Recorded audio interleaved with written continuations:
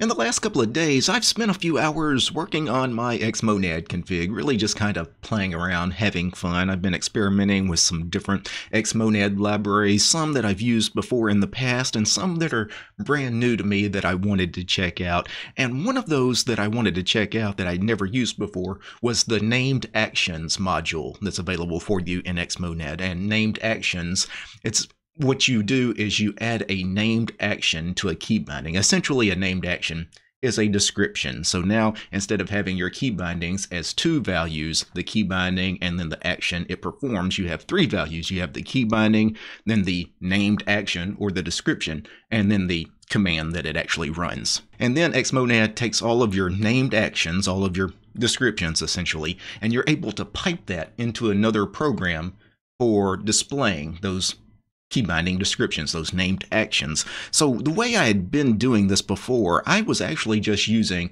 a little bash script to get all of my Xmonad key bindings. So if I go down to my key bindings section, this is my old config before I started working on it this past week. Let me zoom in here a little bit so you guys can see this. I had this key binding here, mod shift slash, which is really just mod question mark, because shift slash is, of course, what you do to get a question mark. So mod question mark, it's kind of like a help command, right? And I have it pointing to this command here, which is just a shell script that I wrote called xmonad_keys.sh.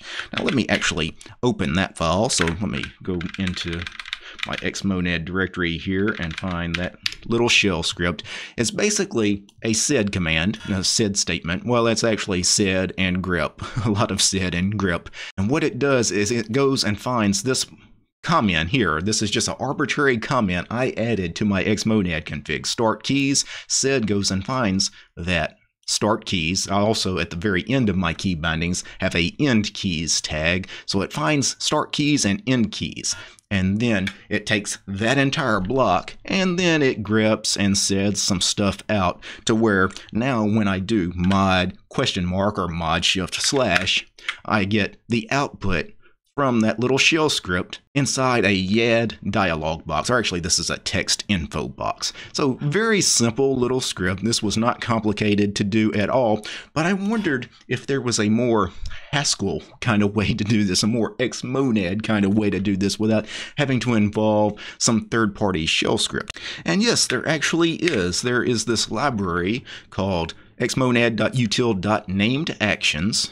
So this is rather easy to get up and working. Let me zoom in a little bit here in the browser. All you need to do is in your config, of course, you need to import xmonad.util.namedActions, this library. You also need to be importing xmonad util easyconfig. You need to be using the easyconfig key bindings, which are the simplified way to write the key bindings, which I think most Xmonad users probably use anyway. And then in your main block, you have main equals Xmonad, and then, you know, all of the rest of the stuff behind that, you know, your settings for your mod key and maybe stuff about xmobar, yada, yada, yada. Somewhere in there, you need to add this section here, which is add describe keys, and then a key binding, and then my keys, which my keys should, of course, equal your key binding block somewhere in your config. And you see you have to give it a key binding. In this case, it looks like they're going to set it to mod 4 mask and then the F1 key. So that's Alt F1 should bring up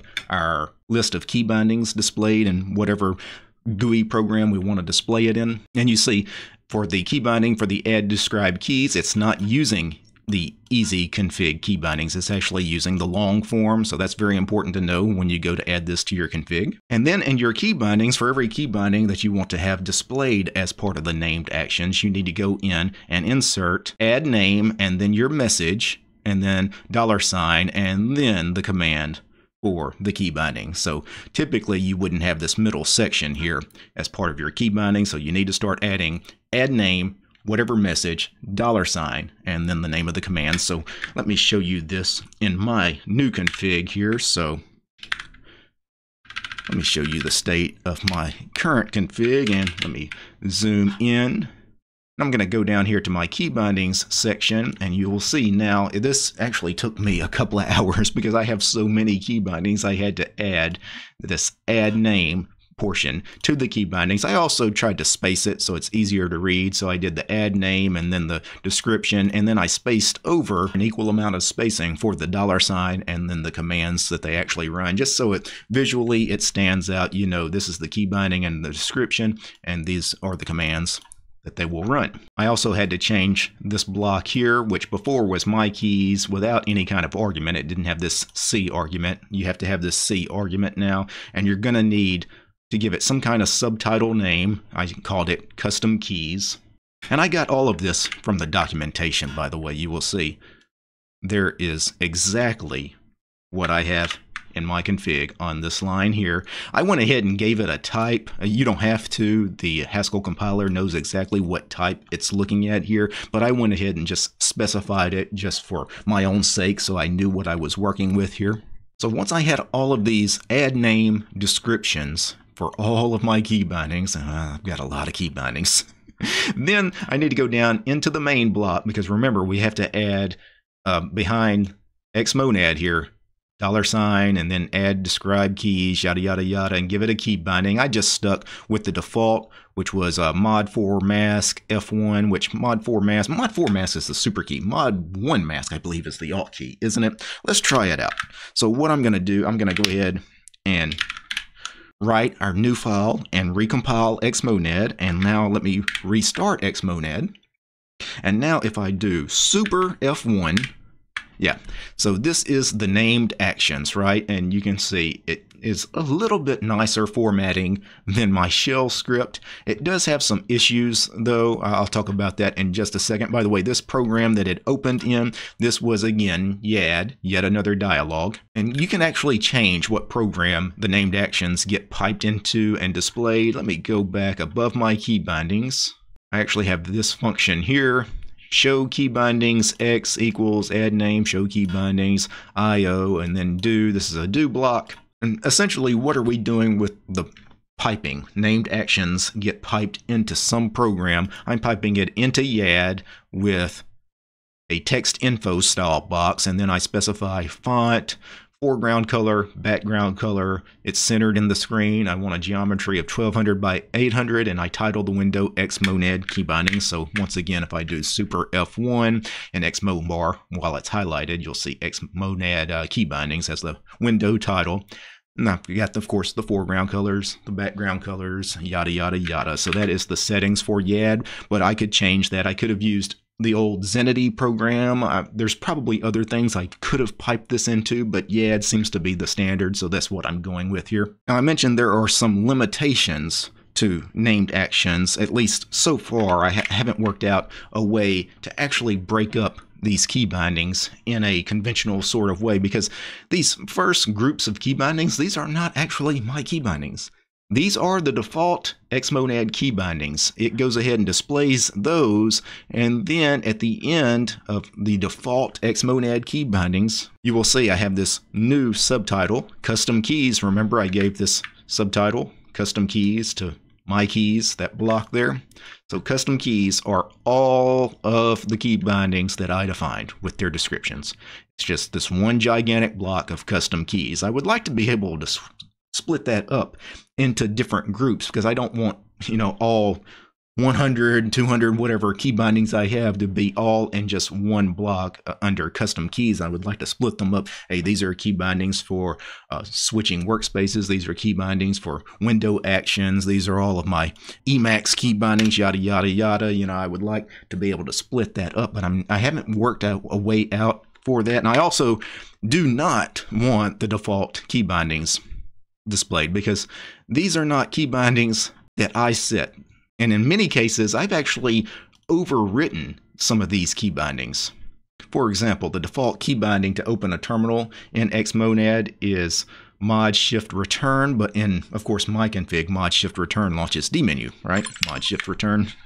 So it actually is listing some key bindings that don't actually work, and I don't know how to correct that, but I'm going to keep playing with named actions. I think it is a better way to go than the old shell script that I was using, because I do want to eventually do as much using the traditional Haskell libraries rather than relying on third-party shell scripts for this. So eventually I want to clean this up to where this is a lot nicer, and hopefully where it displays actually correct information, where now, the standard key bindings and the ones that I've overwritten myself, both are displayed. So it will actually, I mentioned mod shift return launches a terminal according to the default key bindings, but in the custom keys block, somewhere in here, I will have mod shift return right here. And you can see, for me, that is our run prompt, our dmenu prompt. So I may need some of you Haskell pros to look through the source code for the named actions here, because yeah, I'm not able to figure this one out. Let me kill that conky again. The other Haskell library that I've been playing with, or Xmonad library that I've been playing with, is GridSelect. Now GridSelect is one I have played with a little bit in the past. I've actually made some videos about GridSelect 3 or 4 years ago.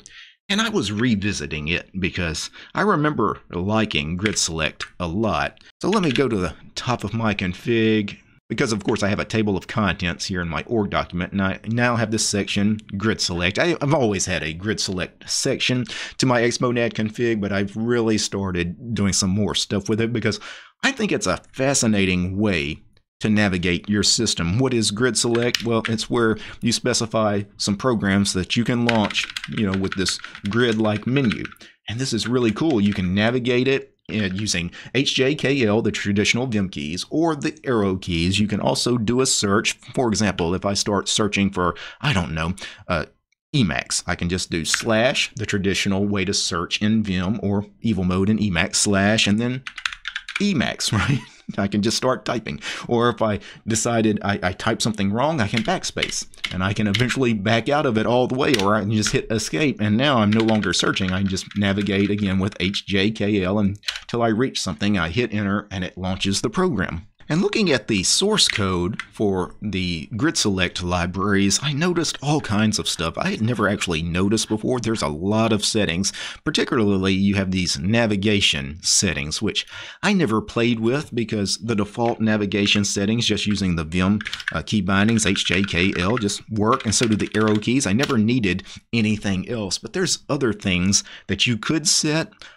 Actually, there's other things that are already set many people don't know because it's not obvious that they would be set. For example, I really didn't know you could search in the GridSelect until I noticed that they had actually had a default key binding for the / key, and it runs this command, substring search my navigation. So that is actually the function when I hit / and now I can start typing, PC man FM, for example. And if I hit enter, it selects it. If I hit enter again, it actually opens it. That's one annoying thing, is you have to hit enter twice after doing the search, where to me, that doesn't really make any sense, because doing the first enter really doesn't do anything because you can't back out of it. If I do / PC man FM and hit enter to select it, well, I really can't unselect it because escape does nothing, right? It just cancels out the whole thing. So really that first enter is useless. It really just needs to be one enter and it launches the program. I don't know if there's a way I can actually make that happen. One of the really cool things you can do with the GridSelect is you can actually change the way you navigate around with the motion keys, for example. Now I'm just using the standard HJKL and then of course up, down, left, and right. So you see that when you hit the left key, it goes -1 and then 0. Those are XY coordinates, so it moves left, right? And then H also does the exact same thing, -1, 0. So that's the standard Vim motion key for left. And then you have right and L at 1, 0, and then down and J at 0, 1, and then up and K at 0, -1. That kind of makes sense.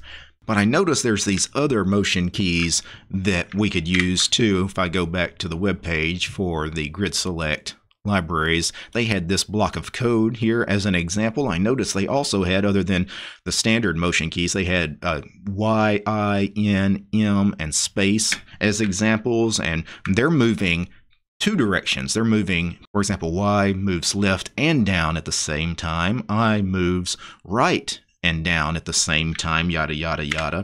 So I added some of these to my config. Now these aren't quite working right. The only one that really works is N, and I'll explain why that is in just a second. But you'll see N moves -1 and +1, and this achieves a really neat effect. So instead of moving HJKL like I'm doing J for down, K for up, watch what happens when I do N. It moves down, right?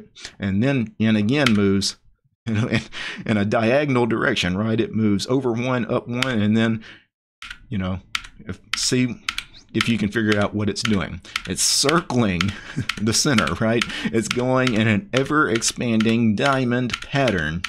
And that is just a really neat way to navigate a menu. I would have never thought of that myself.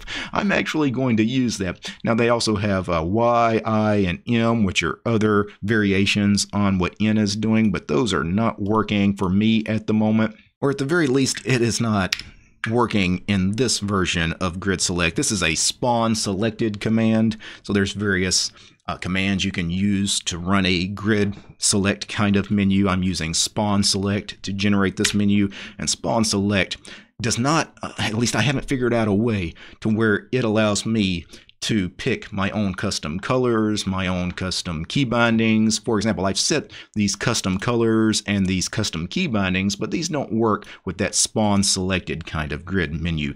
They work with like your window menus, where I can have a grid select of all the windows open. So for example, if I run this key binding here, these are open windows that I have on my screen right now, and you see these are different colors. These are actually custom colors that I set here, and of course that is also accessing, I think, these custom key bindings here, where none of this customization that I have here actually works using spawn selected, which generates the main programs menu. So that is kind of unfortunate. I haven't figured that out. Again, you Haskell pros out there, I may need your help to figure that one out. And then kind of like I spent a couple of hours playing around with the named actions and adding descriptions to all of my key bindings, I spent a couple of hours creating grid select menus because I didn't want just one gigantic grid select. I wanted multiple grid select menus based on categories. So I actually created a GS categories, and then I created this list of tuples here for names and commands. So I have this key binded to Super Alt C for category, and you see those are the categories. And what are the categories? Well, the categories are these other tuples. So GS accessories, you can see I actually don't have an accessories category, so that is a block I'm not even using. I probably should just get rid of that. I don't know why I added that, so let me write and then restart, make sure everything works.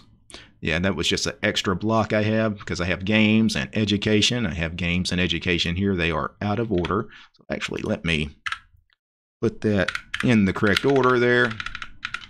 But you see, the very first grid select menu is a list of categories, and all it does is it runs xdotool key, and it does a key binding because I have the individual categories also on key bindings, Super Alt and then 1 through 8. So if I do Super Alt 1, that's the games category, right? Just a list of my games. If I do Super Alt 2, that is the education category. Super Alt 3, this is the internet category, yada yada yada. And if I just do Super Alt C, that just gives me a list of the categories. And now if I hit enter on internet, it still runs that command because it essentially presses the key binding with xdotool to generate the GS internet array. I hope that makes sense.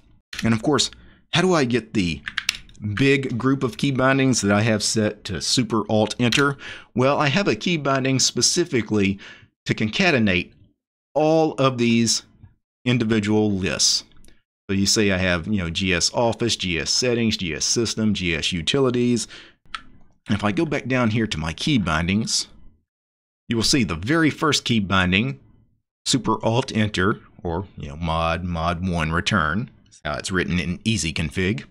It has the add name description, and then it runs the command spawn selected, and then you have to feed spawn selected a list. Well, I feed it a bunch of lists. So I do $, and then I concatenate all of those category lists so that it creates one big list. But again, I can split it up if I only want the games, or if I only want whatever this is, probably system tools. Or if I want to just choose the categories myself, if I forget the key bindings for the individual categories, Super Alt C, and then I could just navigate, to the Office category or whatever it is I am after. So that's a little bit with what I've done with Grid Select and with named actions, and I'm I've spent a few hours on it, and again, I'm not happy with either one as they currently stand. I've pushed this to my personal .files config. This is not going to be part of DTOS until I can figure out some of the bugs, because right now, GridSelect, I need to be able to customize the colors, and I need to be able to customize the key bindings for the spawn select command. And I haven't figured that out. And for the named actions, I really need somebody to tell me how to create subgroups within those custom key bindings, because right now it's all just one group and under one heading. And I need to figure out a way to remove the default key bindings from the output produced by named actions. So you guys got any ideas? Let me know. You can let me know in the comments below, but a better idea would be to open an issue on my GitLab and let me know the solutions. Now, before I go, I need to thank a few special people. I need to thank the producers of this episode: Dustin, Gabe, James, Matt, Max, Michael, Mitchell, Paul, West, Why You Bald on Me, Alan, Armor Dragon, Chuck, Commander Angry, Yokai, Dylan, Marstrom, Urjan, Alexander, Peace Arch, Fedora, Polytech, Reality, for Less, Red Prophet, Steven Tools, Devler, and Willie. These guys, they're my highest tiered patrons over on Patreon. Without these guys, this quick look at GridSelect and named actions in Xmonad would not have been possible. The show is also brought to you by each and every one of these fine ladies and gentlemen. All these names you're seeing on the screen, these are all my supporters over on Patreon, because I don't have any corporate sponsors. I'm sponsored by you guys, the community. If you like my work and want to see more videos about Xmonad, free and open source software, subscribe to DistroTube over on Patreon. Peace. This video is just me asking you guys to do my homework for me.